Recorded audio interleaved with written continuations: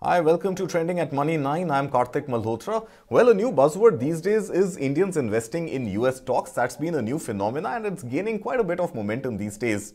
In fact, the popular stocks until quite recently were the FANG stocks or the Facebook, Apple, Amazon, Netflix and Google. But a recent study by Vinvesta also said that other emerging technologies including blockchain and electric mobility, are now becoming popular choices for investment among the Indian communities. The New York Stock Exchange's FANG Plus index has outperformed many other indices, of course, the US as well as the Indian indices, and perhaps looking at that trend is why Mirae Asset Mutual Fund has recently announced two new funds launching on the 19th of April, both of them tracking the FANG Plus index. Swarup Mohanty is joining us today to tell us everything we need to know about these two new funds that he's launching. Hi Swarup, thank you for joining us. First up, tell Thank us you, what do Karthik. we expect on the 19th of April? Tell us about these FANG Plus index funds that you're launching.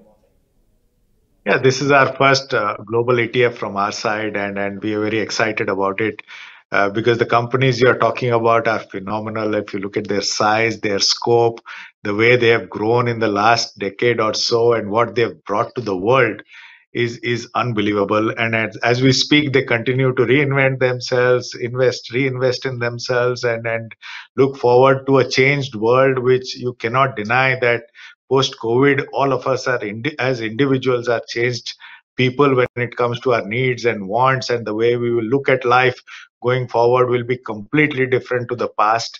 And we believe these 10 companies are geared to help us and aid us in our lives around you. Make no mistake, you will try to avoid them, but you cannot avoid those companies featuring in your life perpetually going forward, is our view. Right. So, why so much fascination in the technology stocks? I mean, of course, we know that some of them are very, very household brands, but there are also companies like Tesla and Alibaba that perhaps don't have as much influence on the Indian investors' mind as companies like perhaps Facebook and Netflix. Let me give you my own example. Like, I am a first generation Apple iPod user, right? I recently decided to get out of Apple because I thought there were other phones. I mean, I'll relate to Tesla on that when I come to it. But my life is music, so I can't get out of Apple Music at all. So it's just about one part. It's not about a phone. Most of these companies, when you come to Tesla, Tesla is just not a car company. It's far beyond that. And you and I will agree that future is about electric vehicles, and it's soon catching up. And when they come to India, you will see a lot of Indian players also moving up. I'm sure there are other car manufacturers which are looking at electric cars in their own way, but Tesla is a Tesla, and it will be ahead of the curve at all times. When you look at the car market today, one of the most exciting products in India is the Mahindra Thar, but it has inspiration from the Wrangler Jeep. Does not bring down Wrangler Jeep or any way, but the fact is that we've got a Mahindra Thar is good for us. So that is what these companies do globally. And when you look at me and Facebook, I have never been on Facebook. So I thought, okay, I'll lead life without Facebook till it brought over WhatsApp.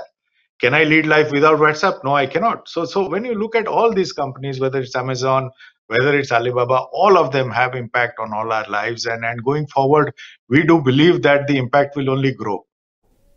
Right. And the numbers that these FANG plus 10 stocks command are mind-boggling, sir. In fact, just run us through these numbers. You were kind enough to share the presentation and we'll pull up the graphics as you tell us about them. But some of these numbers are absolutely mind-boggling. So the FANG plus a basket of 10 stocks is 3 times that of every equity listed on the Bombay Stock Exchange. I mean, just run us through these numbers, sir. Totally mind-boggling.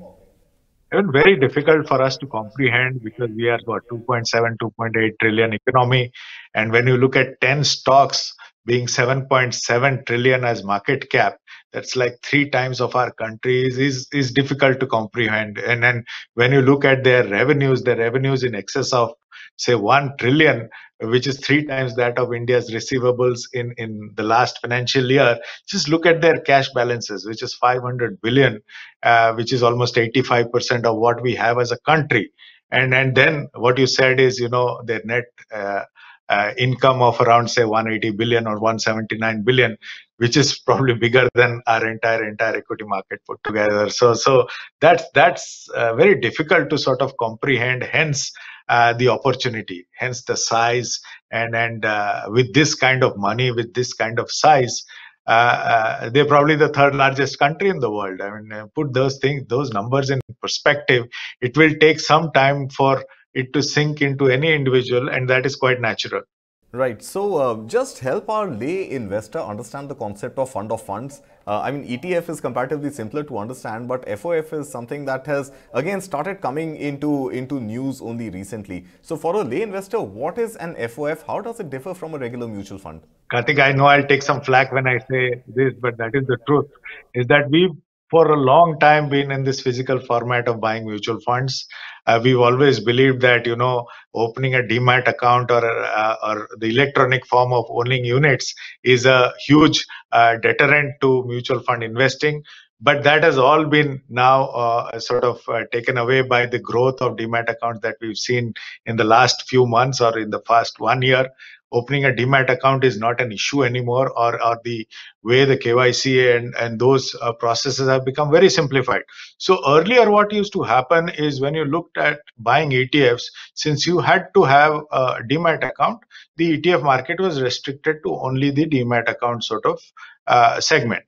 So for people who are beyond the demat account segment, the fund would normally launch a fund of funds, which would feed into this ETF and enable people who do not have demat accounts to buy the same fund, as this fund of funds would have the FANG plus ETF as the underlying. So it is just a mechanism to enable people who do not have an ETF account but want to own this fund can own it through the fund of fund. Right. And how does the cost structure and the taxation differ as compared to a traditional mutual fund? Does it cost the same, or is there a difference between both the way it is costed, the expenses, as well as the taxation?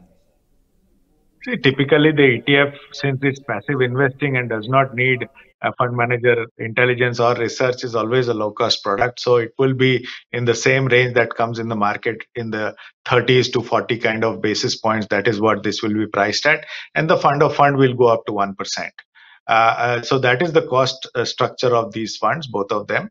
And we are looking forward to people investing in this. Yes, one big caveat which I have to mention is that all international investing forms the debt taxation. So it's a 3-year long-term gain taxation which is applicable to debt funds, and that applies to this fund too. Can I ask you, what should investors expect as a return on the FANG Plus index? See, I mean, it's a very pertinent question. When you look at the world post-COVID, there is no doubt that technology is taken over the world, and these are companies which are focusing not only on technology, but what I like about these companies is the amount of money they invest in themselves in their R&D. All these 10 companies have continuously featured in the top 10 research and development input companies perpetually. So they are continuously reinventing themselves, investing themselves to be in the future. From the day of the laptop to now artificial intelligence, the world has come a long way, and all these 10 companies base themselves on these sort of futuristic sort of mode to keep track, not only keep track, but to be ahead of the world at all points of time. So I would say these 10 companies are a must hold for people's portfolios. I mean, these are companies which are now available to you. So it's a good opportunity, I would say, to hold these companies first of all. When you look at the future, there is no denying that there is immense potential on this.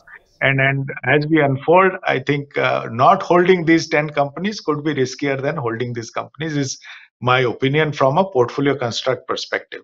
The only part which I'd like to keep people informed is that is it a 10 stock portfolio?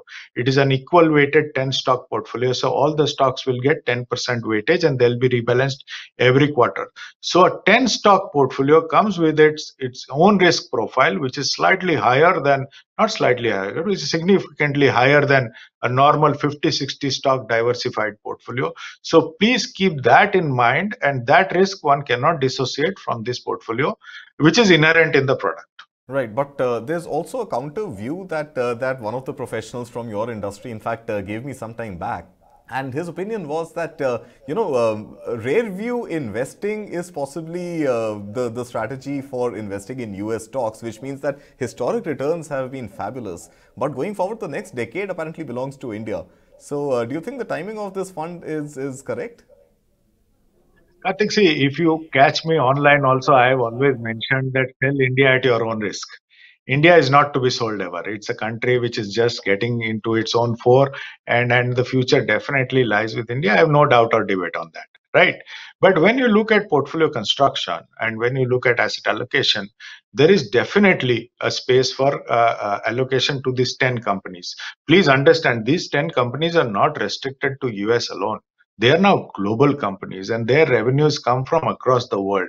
So when it comes to these 10 companies, not owning these 10 companies could lead to opportunity loss, like it has already happened. I mean, you've seen what's happened to these 10 companies over a period of time, and these are time tested companies. So it is not, when it comes to these 10 companies, I would not restrict the story to only being US or non-US. Anyway, not owning US itself comes with its own risk, which I personally, as an individual, realized pretty late because I was caught on to this only India story. So, from a Right. portfolio diversification and allocation perspective, there is no doubt or debate that a global allocation today has become a necessity. How much you allocate is a different question. That is a good discussion between the investor and the distributor or advisor. But not allocating could lead to further sort of misses, which has already happened in a lot of cases, including myself in portfolio construction. Swarup Mohanty, always a pleasure talking to you. Thank you so much for joining us on Trending at Money9. That's a wrap on this particular edition. Thank you so much. Goodbye.